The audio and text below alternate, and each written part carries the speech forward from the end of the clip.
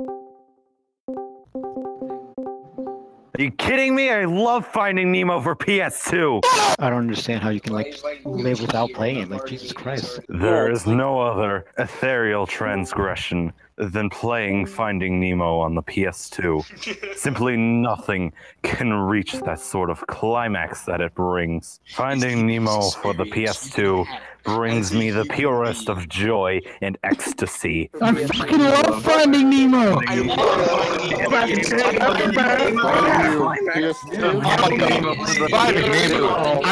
it's Finding Nemo. You gotta find Nemo. Finding Nemo on the PS2 is the simplest, purest form of joy. Finding Nemo for the PS2 fucking sucks. Living in the city.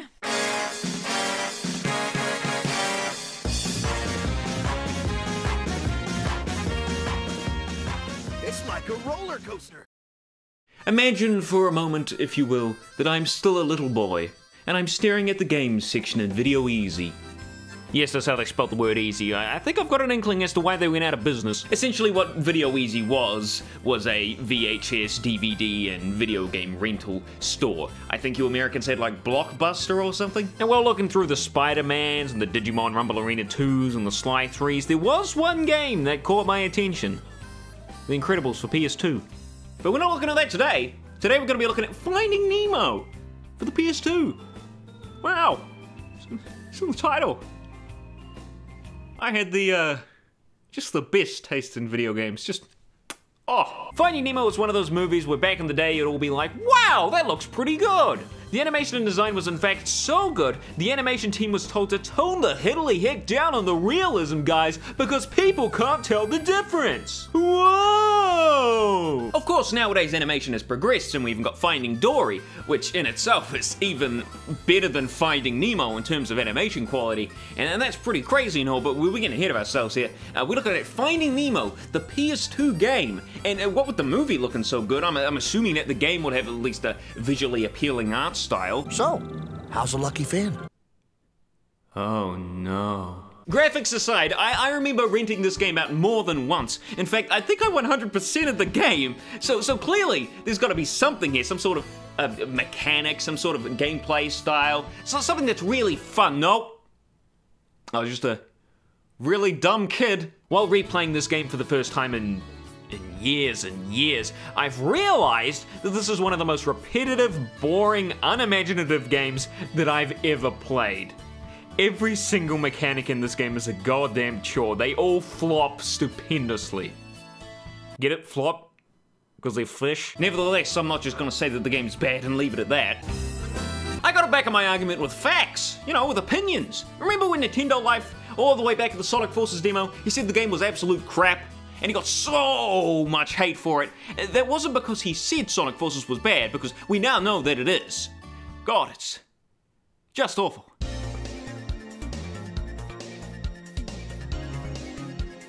But the reason why he got all that hate was because he didn't back up his opinion with any facts or any reasons as to why he felt that way. But not me. I'm gonna go into great detail as to why this game is so horrendous. Finding Nemo on PS2, that is, not Sonic Forces. I went into an hour-long video explaining in great detail as to why Sonic Forces sucks. So, right from the get-go, I can't read this. How do they expect me to read this? I'm over-exaggerating. Ah, now that's a bit of nostalgia right there. Does Pixar still have that intro? I haven't seen a movie in forever. Jesus Christ, Disney! You sound mixed to death! Ah, finally, here we go. Let's get into it. Nope, that's just the Traveler's Tale logo. Wait, didn't they? Oh no. Wow, despite 100%ing this game, I don't even remember this title screen. Like, at all. Actually, for someone who's 100% of this game, I remember strangely little. And who the heck is this fish? Why does he get to be the menu cursor? You think it'd be like Nemo or someone, but no, he's good old Generic the Fish. Sounds like a Sonic character. Hey guys, I'm Generic the Fish. I suck. Kinda ironic how Marlin and Dory find some text saying Finding Nemo while looking for Nemo. I mean, imagine if your kid got lost in the woods and you go to look for him only to find giant text saying, I don't know, Finding Tim.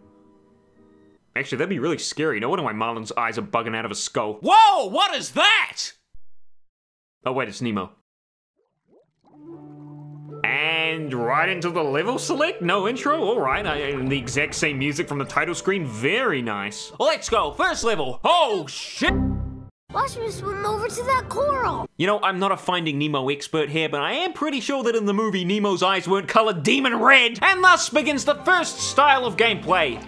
And it's 2.5D! Now, they don't actually let you use all of Nemo's moves at the beginning here. At the moment, we can only, as Marlon puts it, swim through all those rings of bubbles on the way. That's gonna be a recurring theme, by the way. Follow me, and remember you can speed up by pressing the move button. Well, what is the move button then, Marlon? Did you not bother recording separate lines for different versions of the game, you lazy, fishy fish face? Whoa, I've been thrusted into a different gameplay style already. Oh no, you swam through 3 rings and on to the next gameplay segment. Here you can move in all directions, although it's an on-rails segment, all of these 3D portions are. And again, you gotta swim through all the rings. Thanks, Marlon, but with this lack of focus, I'm surprised you haven't asked me to swim through somebody's intestinal tract yet.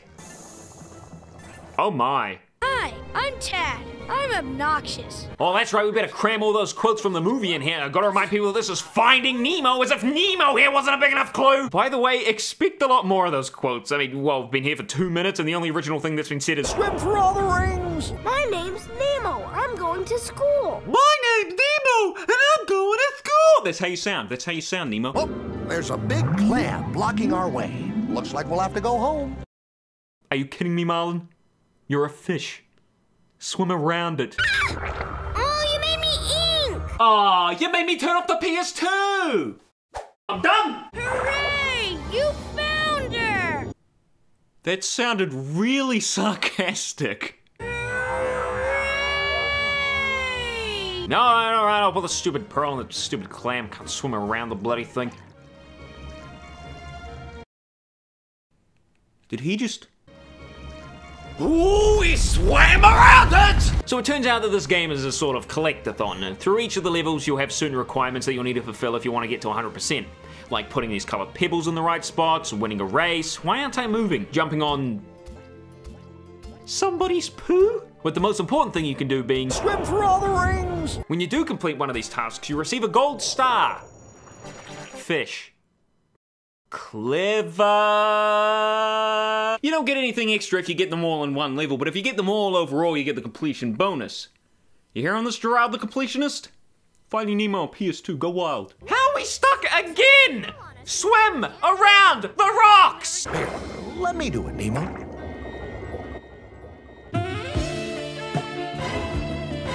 So after that monstrosity, we're shown how to dart, I guess is what they called it.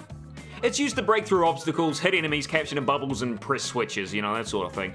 It's actually got some nice squash and stretch. Props to whoever did this animation. Each playable character, that is Nemo, Marlon, and Dory, each have their own voice clip for the dart too. Nemo has his little grunt. Marlon has his... and Dory has a... Calm down, Dory. Come on, Nemo. Oh, you better stay with me. Dad? Before you go, Nemo, remember, anemones are our homes. If you're ever in danger, press and hold the action button to hide in one. I will, Dad. And one more thing. These only appear twice in the entire game. And one's only for finding a big fat fish. I'm not kidding. Well, I guess I'll try it out. Yep, alright, I'm done here. Nemo? What are we doing? What is this? So this is one of Nemo's moves, apparently? You can enter in an enemy, and then when you exit, he's invincible while spinning. I just find it so weird, because it's only used once in the entire game, which is right here. The only other time there's an enemy, at least as far as I'm aware, is when you're playing hide and seek in the fish tank. And all you gotta do then is just hop in and hop out, and there's a big old fat old fish. There he is, whoop-de-doo! I want you all to take a look at this, this PS2 controller here. It's pretty nifty, huh? You know, it's got lots of buttons here. You know, so how many do you think they use for, you know, Nemo's swimming, his darting, his interacting, his picking up objects, that sort of stuff? How many do you think they use? 2. And the X button's only for swimming. What? I don't understand why games do this. I mean, look at Final Fantasy 15, for example. Brilliant game, just absolutely fantastic game. One of my favorite games of all time. But for some reason, Square Enix thought it was a good idea to map the interact button and jump to the same place. Hey, Cindy, how's it going? Whoops. Let's grab these herbs here. Whoop. How about a ride, guys? Or we could jump some more. Hey, kids. Ah! Hey, look at that. I got a golden starfish. I just want you all to look at Nemo's face here. What do you see? Triumph? Glee? Horrific pain and torment? And Jesus Christ, these flatfish are genuinely terrifying. How could they ever think that putting in that monstrosity was a good idea?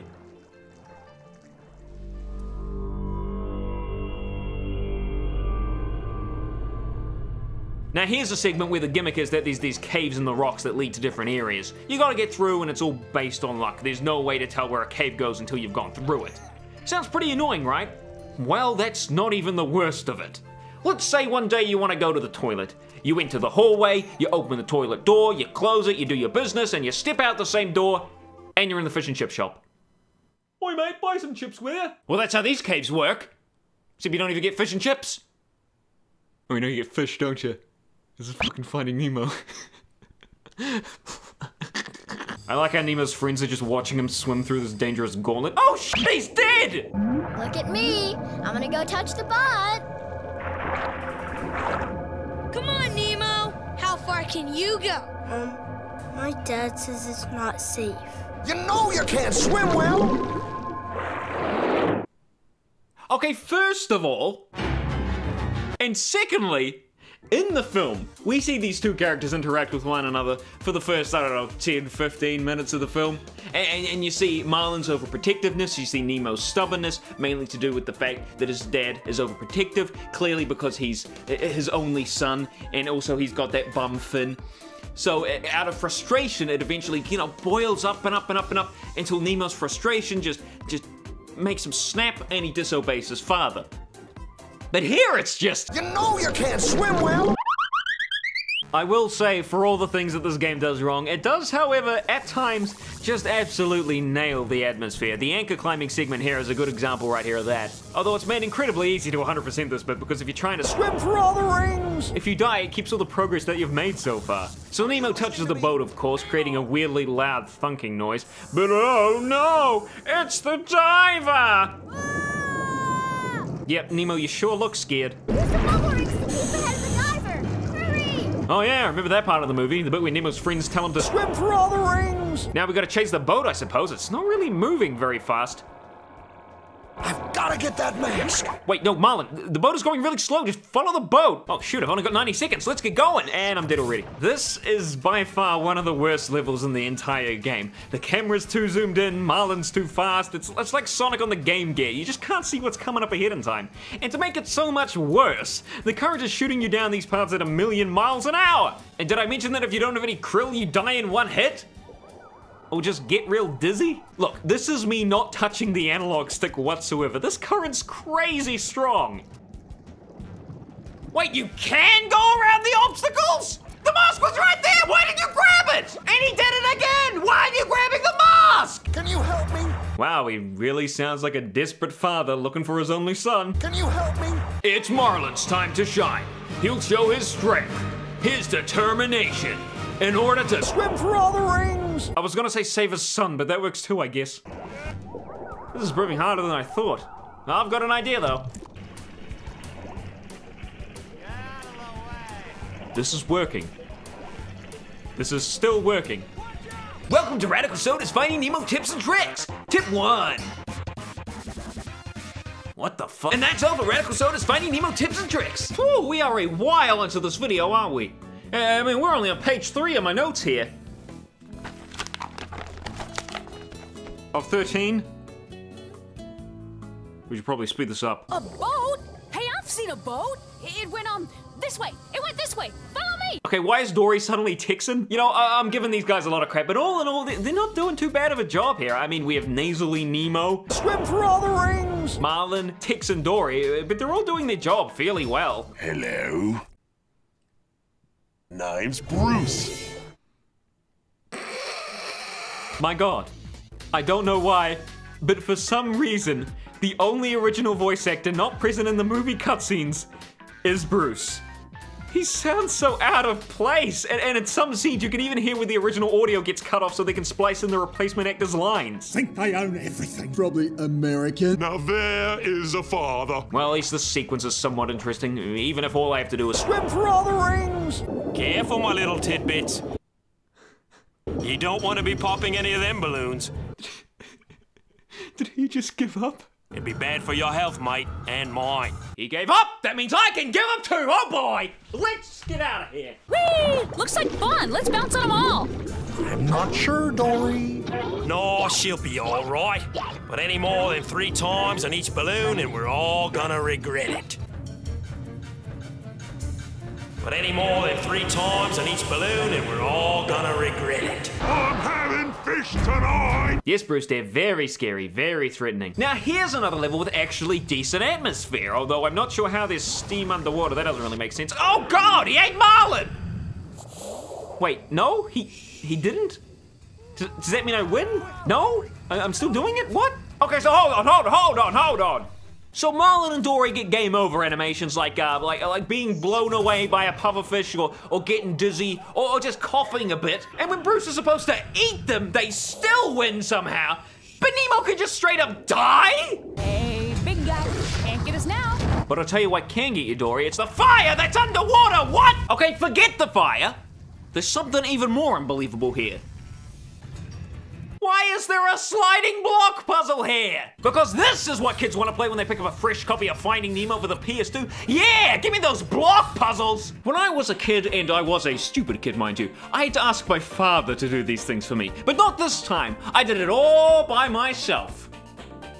But I wish I'd asked him again because these things are absolute ass. It took me roughly 7 minutes to complete this crap. I don't even want to know how long it would have taken me as a child. And this is a running theme in this game, just wasting your time. In Nemo's next level, you gotta find all of the fish, apart from Gil, who just magically appears in a cutscene later on as if you've known him all along. And all of the fish are, relatively easy to find. Oh, piss off! But finding this guy involved more of that frustrating chance-based cave swimming mechanic. And for the life of me, I couldn't find the cleanest shrimp guy.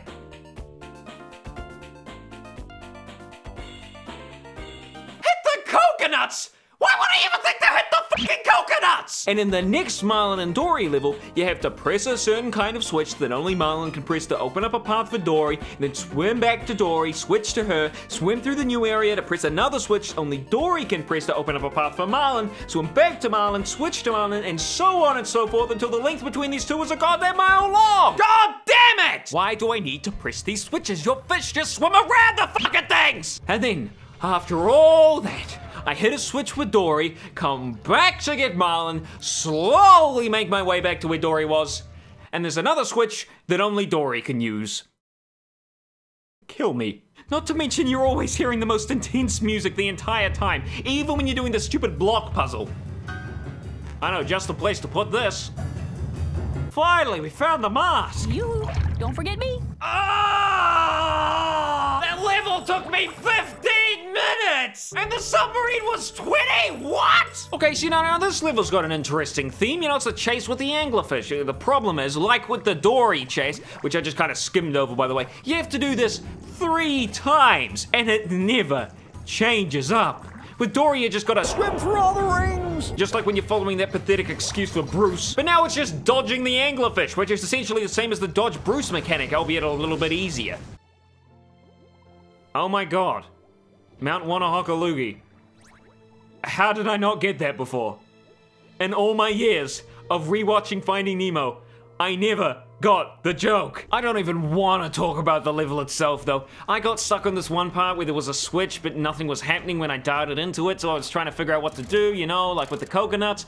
I actually glitched through a bit of the level that's meant to be solid here. See, doesn't that look like a secret or something? It's not. Turns out what I had to do was keep pressing the switch until the diver I couldn't see descended down and blocked the fiery stream of bubbles, which again, just swim around the Nemo! And then the level ends with them making you swim for all the rings! And it's done.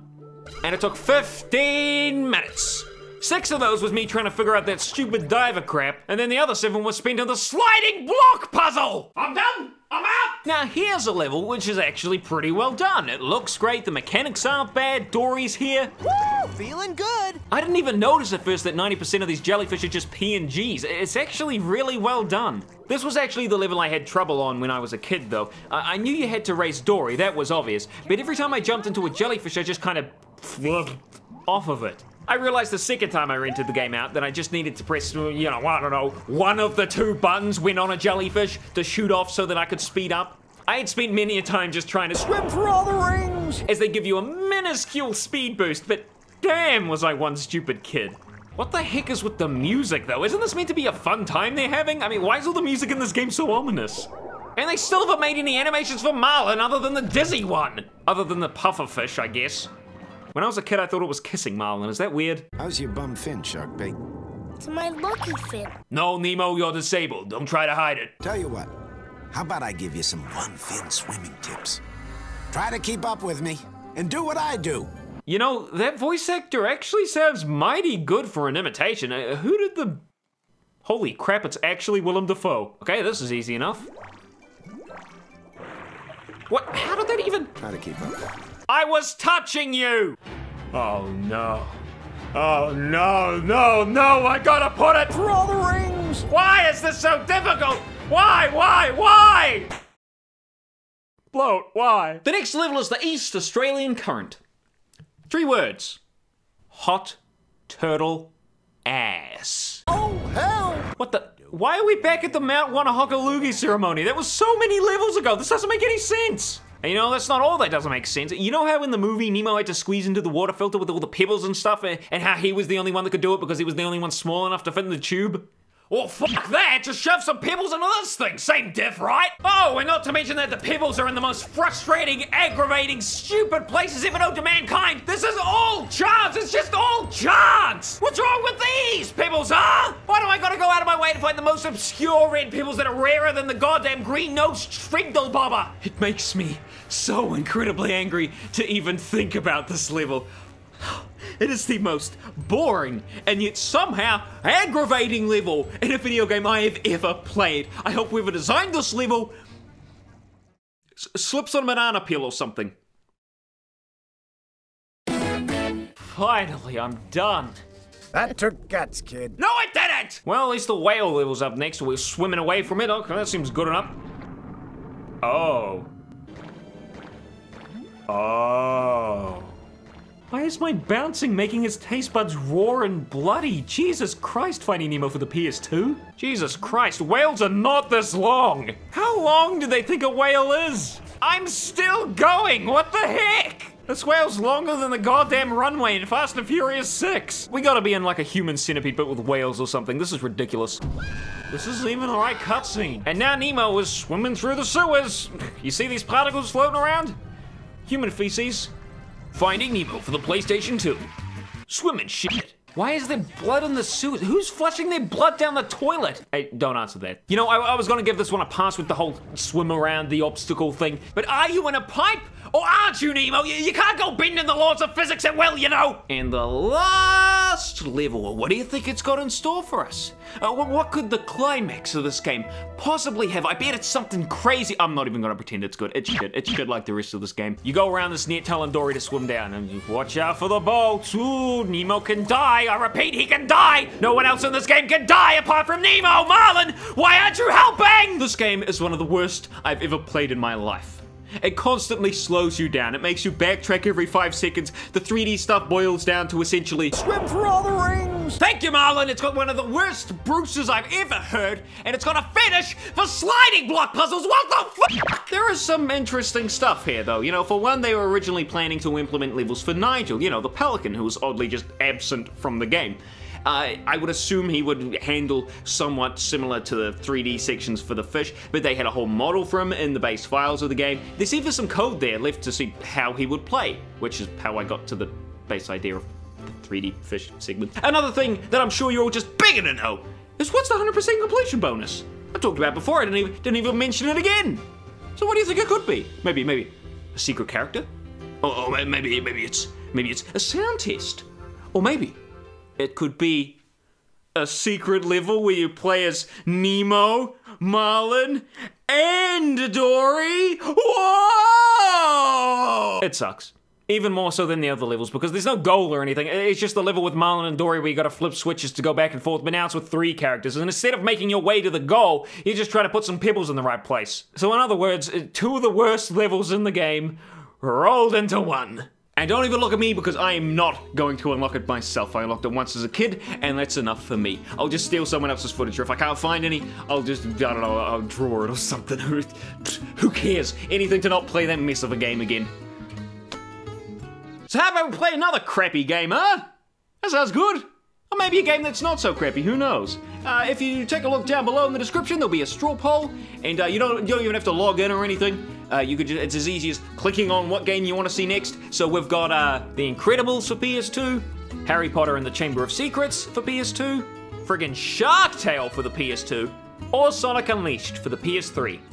Just kidding, no Sonic Unleashed. But I'll do a video on a Sonic game after the next one comes out, alright? There's a ton of games I've recently realized I want to do RadicalSoda episodes on. There's old ones from my childhood, like Scalar and Shrek 2, and then there's the games I'm just weirdly interested in, like Crash Winsanity or Sonic Rider Zero Gravity. I'll get around to that one, I will. And I think the Bee Movie even had a video game, so, you know. Anyhow, that's it for this video, I guess. The poll is down in the description there, so you can check that out, or you can follow me on Twitter. It's another good place. You can see all some updates and stuff. And if you really like my stuff, if you just want to spread the generosity, I have a Patreon, and it's literally keeping me alive right now. So if you want to help me out, you can go over there. You can donate however much you want. You can get all the poppy art and the thumbnails. They're all there in a row. Lined up, you got your ducks in a row, whatever the hell the saying is, and there's also 24+ hour access to new videos for the second tier. I've only got 2 tiers so far, but you know what? It's better than having no tiers, right? Boy, you gotta love it when these videos turn into advertisements near the end, don't you? Anyway, I'll see you guys next time, and don't forget to swim for all the rings!